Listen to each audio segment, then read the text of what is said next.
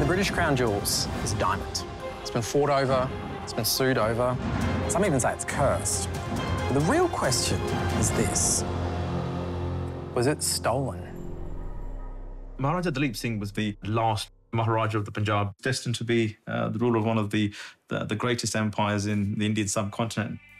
The Sikh or Punjab Empire, a vast kingdom that's roughly the same size as Britain, land that's now partially in India and partially in Pakistan, and all to be led by this man, Duleep Singh. For all intents and purposes, Peter's house is a shrine to a long-lost ruler.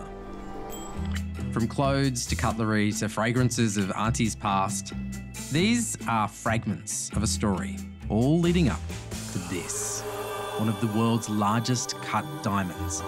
It's called the Koh-I-Noor, the Mountain of Light. It was a token of wealth. So whoever possessed the Koh-I-Noor had that power, had that wealth. It was a status symbol.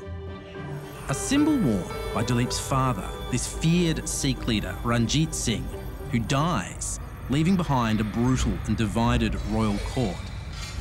And it's into that arena that a 5-year-old boy, Duleep, ascends to the throne. But there is a bigger threat surrounding the Punjab, an army of thousands belonging to one of the most powerful corporations the world has ever known, a trading and military force called the British East India Company. The majority of India by that time was under the control of the British East India Company, and the Punjab was that last piece which was not in their possession, and it was one of the last independent kingdoms. And they knew during the lifetime of Duleep's father that they could not touch it because he was just too powerful. They must have seen Duleep Singh and went, now's the time. Yeah. And so begins horrific wars between the Sikhs and the British. That, combined with internal strife, culminates for the child leader in the spring of 1849. The victorious British usher the young Maharaja into Lahore Fort to sign a treaty.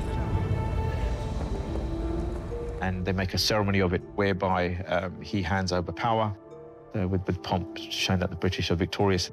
And now we're going to totally annex the Punjab and remove you from the throne of the Punjab. How old is he when all that happens? He was around 11 years old.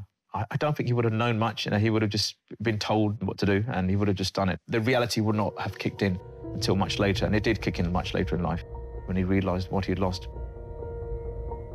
What about the diamond? What happens with the diamond after that moment? And there's several objects within this treaty which are to be handed over to the crown, which includes the Koh-I-Noor diamond. And so the British East India Company quietly sneaked a diamond onto a boat steaming to Britain.